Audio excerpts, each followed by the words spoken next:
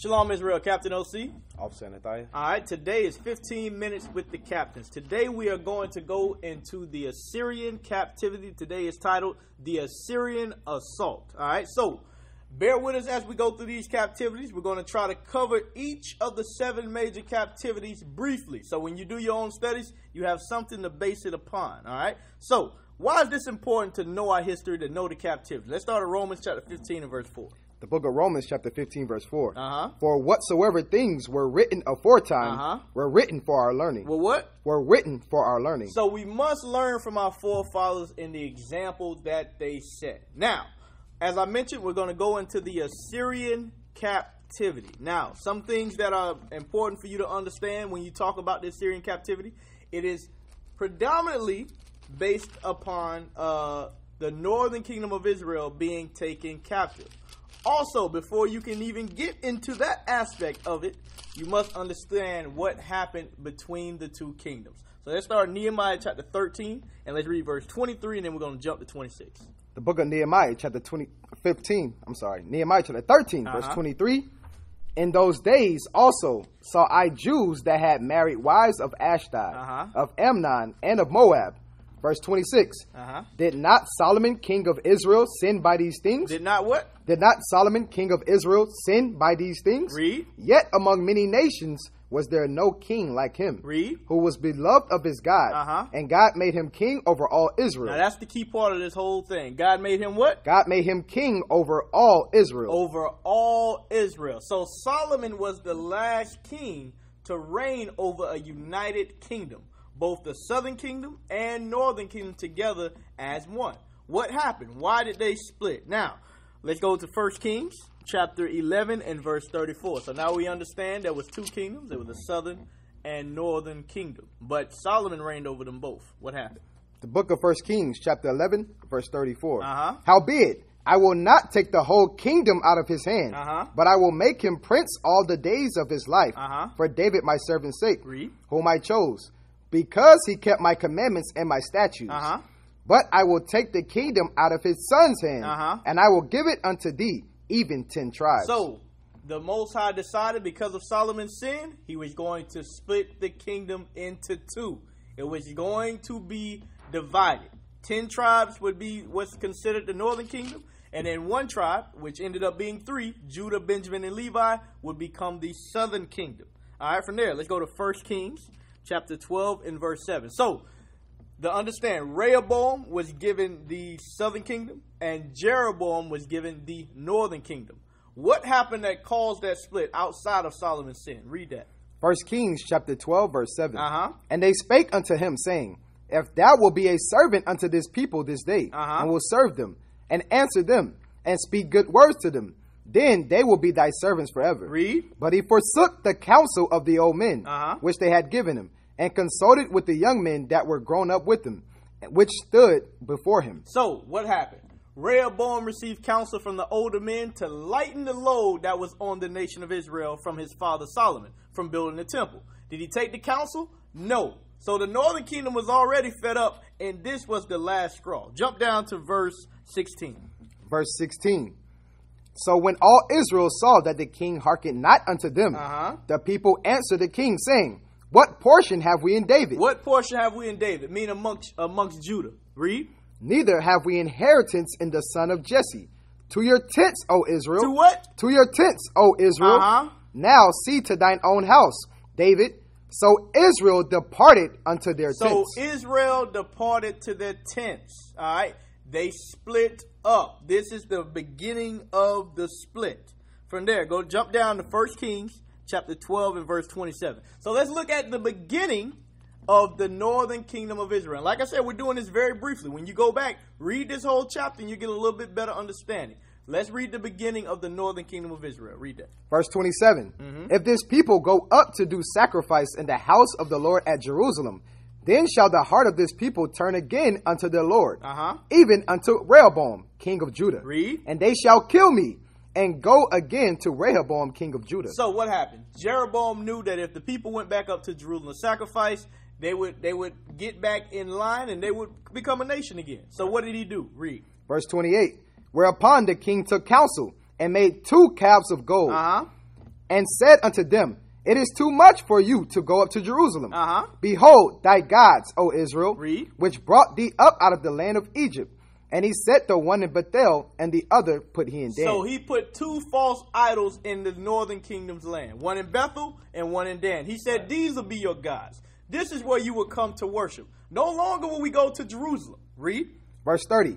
And this thing became a sin, for the people went to worship before the one, even unto Dan. Read. And he made an house of high places, and made priests of the lowest of the people, which were not of the sons of Levi. So, what happened, they set up their own, basically, religion. They started to worship their own idols. This was going on amongst who?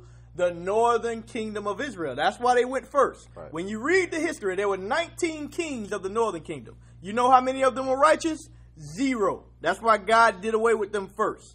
From there, let's go to, what did I got? Sirach 47 and verse 23. So we're going to see what spirit did this idolatry stir amongst the Most High God. Read that. The book of Ecclesiasticus, chapter 47, verse 23. Thus rested Solomon with his fathers, and of his seed he left behind him Rehoboam. Read. Even the foolishness of the people. Right, the foolishness of the people, because he didn't take the counsel. Read.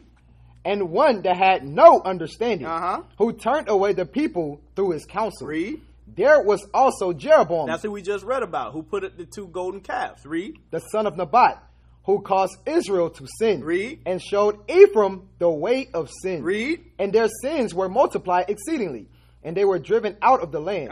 For they saw out all wickedness till the vengeance came upon them. Till the vengeance came upon them. So now we're going to get into it. So now we see the cause and effect. Israel, particularly Ephraim, went into idolatry. The Most High said he was going to send vengeance upon them for that. Let's go to the book of Amos, chapter 6 and verse 14. Amos chapter 6 and verse 14. So we see Ephraim primarily went into idolatry. All right, give me Amos 6 and 14. The book of Amos chapter 6 verse 14. But behold, I will raise up against you a nation. But what?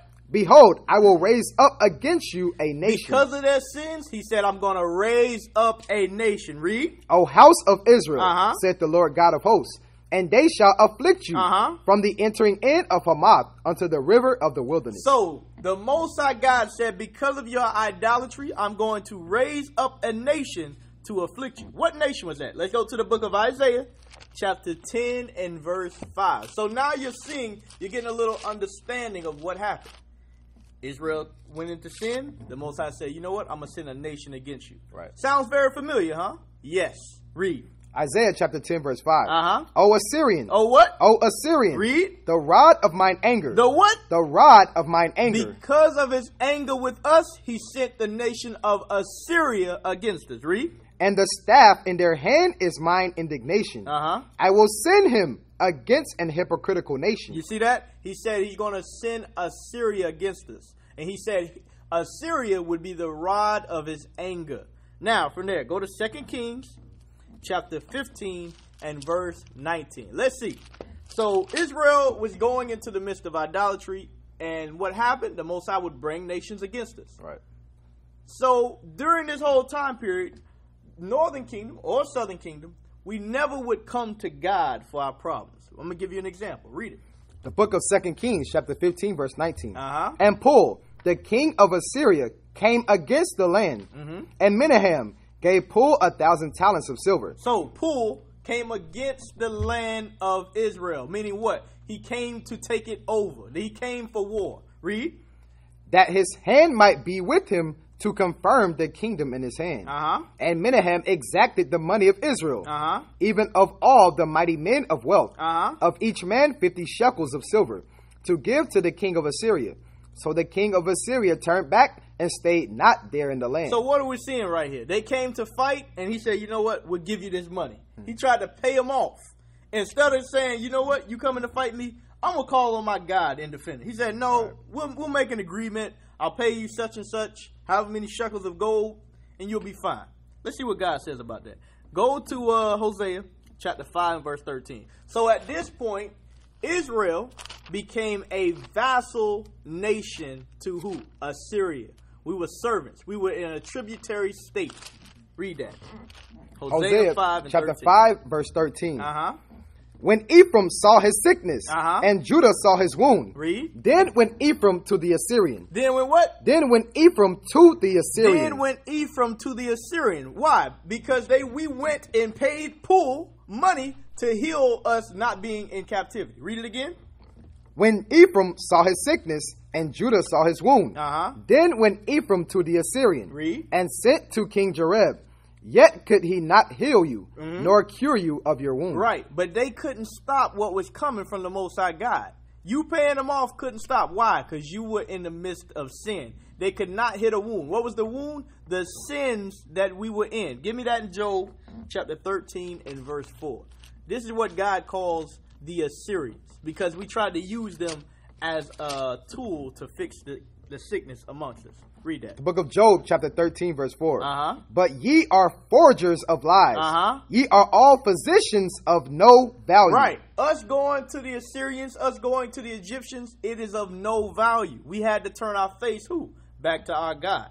So, Pool came to the land. Jump down to 2 Kings, chapter 15 and verse 29. Pool is another name for who? Tiglath-Pileser. All right?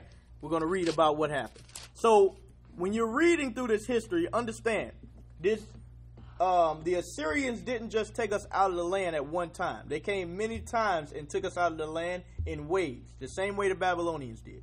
Read that, 2 Kings 15. 2 Kings chapter 15, verse 9. 29. 15, verse 29. In the days of Pekah, king of Israel, came Tiglath-Pileser, king of Assyria, and took Ajan, and Abeth-Makkah, and Joanah, and Kadesh, and Hazar, and Gilead, and Galilee, all the land of Naphtali, and carried them captive to Assyria. And did what? And carried them captive to Assyria. And carried them captive into Assyria. So understand, us being taken from a land that's not ours and being placed in another land is nothing new. Us being here in America is the biggest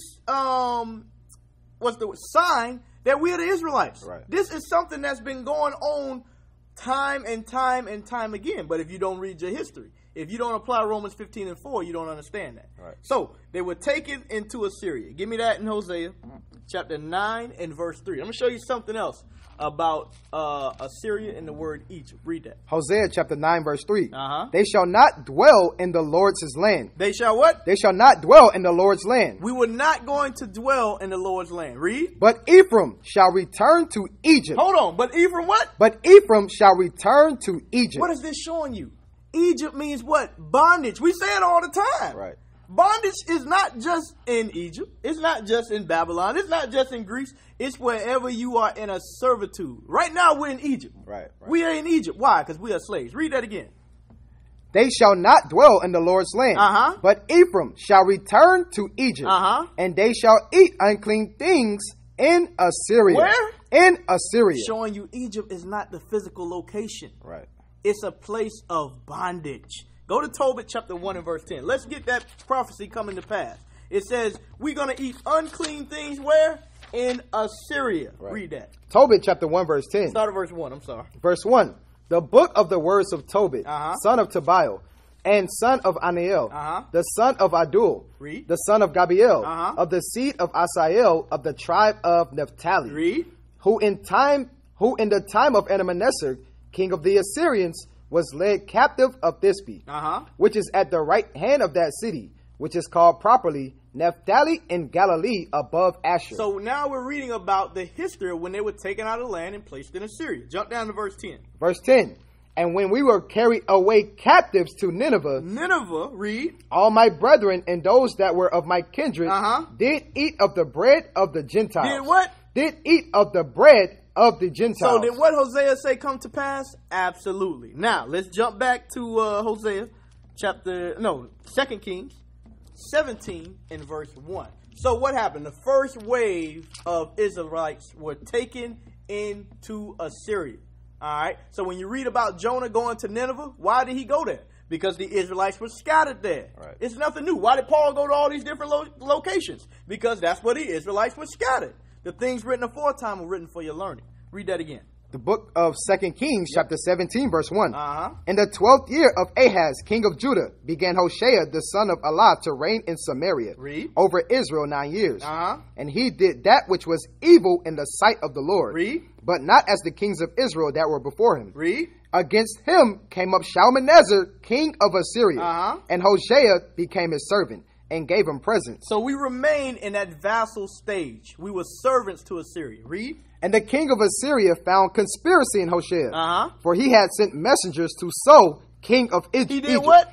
For he sent messengers to So, king of Egypt. So what were we doing? Even while we knew we were in a slavery state, we still went and what? Ran to Egypt instead of bowing our neck to the Assyrians as we were supposed to. What happened because of that? Go to Hosea. Oh, no, finish that. I'm sorry.